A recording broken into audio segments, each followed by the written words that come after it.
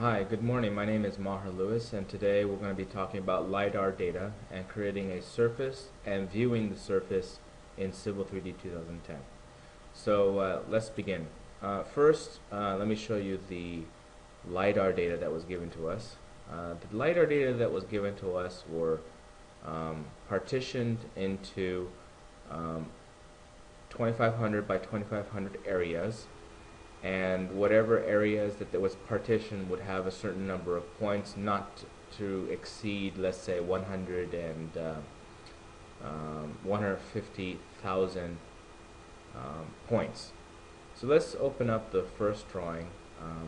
I have a drawing here. This, you can see it's labeled 100.dwg, and every adjacent drawing which was partitioned is a subsequent number after that. So 100, 101, 102, and I think I have like 208 of these drawings, each one having, if not 100,000 points, but less than 100,000 points. Okay, so let's open up the drawing. This is the drawing that I opened up. You can see here it's labeled 100.dwg.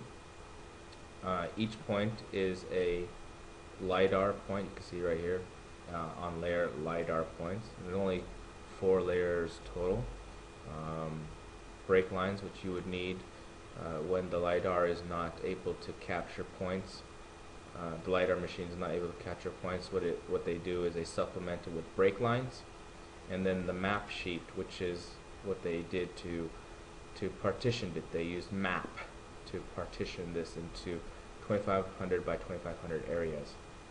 And so I just selected one point, and in properties it says it has an X, a Y, and a Z elevation for each point. Okay, so let's zoom out. Let's select it all. Okay, give it a second.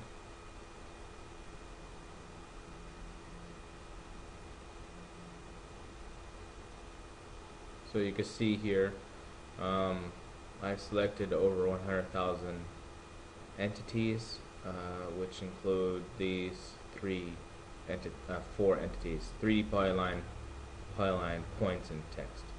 And what we want to really capture are the points and the 3D polylines, not the polyline 11 or the text 1, just the points and the 3D polyline to create a surface. Okay, so first thing you do to creating a surface is you open up this drawing. Okay, and although this is not a Civil 3D drawing, it's just an AutoCAD drawing, you do create surface.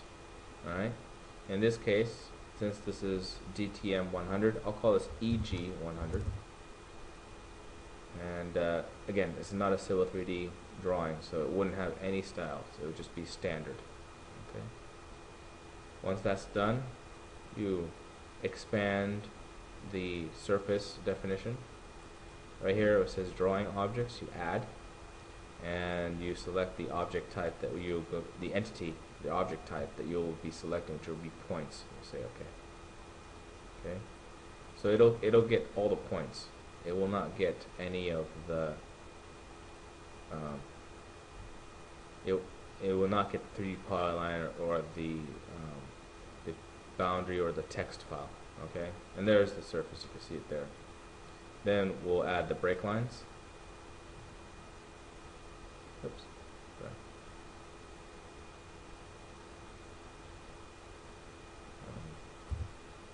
Let's remove.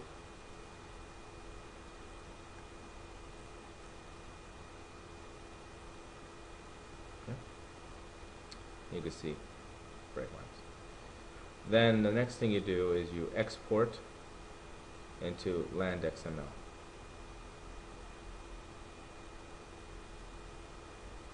Cancel. I'm sorry.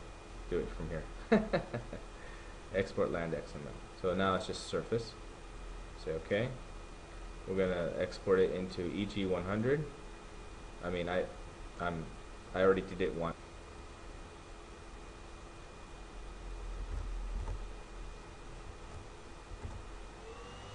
Okay. So now that you've exported it into an XML, we start a new drawing. Now this is a Civil 3D drawing. Okay. Here you see I haven't even actually done anything. All I did was I created the new drawing using AutoCAD. Right-clicked here and said new drawing. I'm doing it again. Hell with it. Number 4. All right. Let's do a save. Save. I'm going to put on my desktop. We'll call this EG100 because that's what the original file was called. Okay. So now what you do is you import the XML, doing it this way. There's my XML drawing. XML file. Now this is important here. What you don't want is you don't want the source data. You see this? You don't want that. You want everything else besides the source data, because the source data will be that huge file. You want to make this as small as possible. Okay. Okay. So there's your surface, and let's zoom in just to take a look at it. So here you can see it's very ugly. There's a lot of crap generated. You can see right here, and that is a problem. So let's solve that problem by smoothing out these contours. LIDAR data, when you view it, when you create a style to view it in, will always start out looking like this. So how do you fix it? You expand the surface information, alright?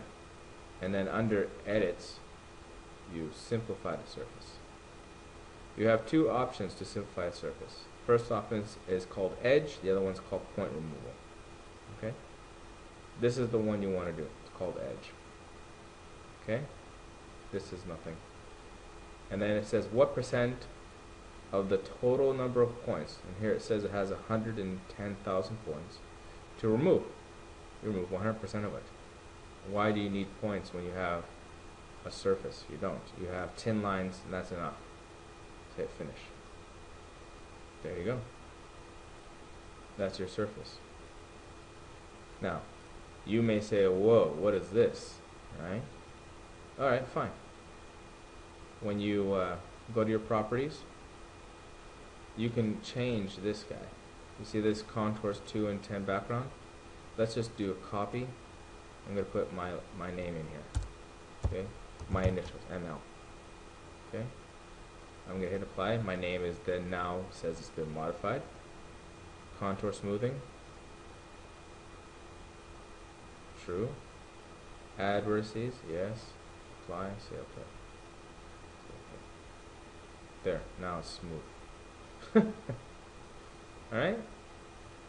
So that's as easy as it becomes. When it comes to LIDAR data, you want to be able to do what you need to be able to do the work and be able to be proud of it. You don't want to, you don't want any problems.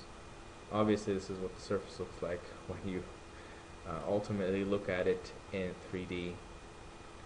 So they have way less triangles, and it's more manageable this way. Okay. All right. Thank you for watching.